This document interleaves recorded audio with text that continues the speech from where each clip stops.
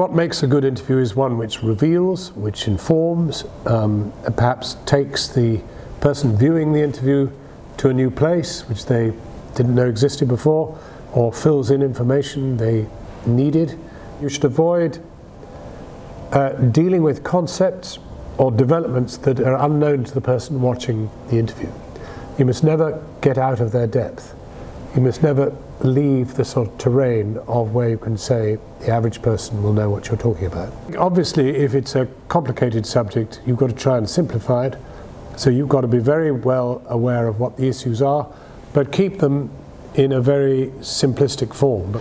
You know, if you have interviewees who don't want to answer questions, I think one must just be persistent. I only ever take in bullet points, just subject areas that we've got to do, and perhaps the odd date or whatever it is, a factual thing, but never the actual questions.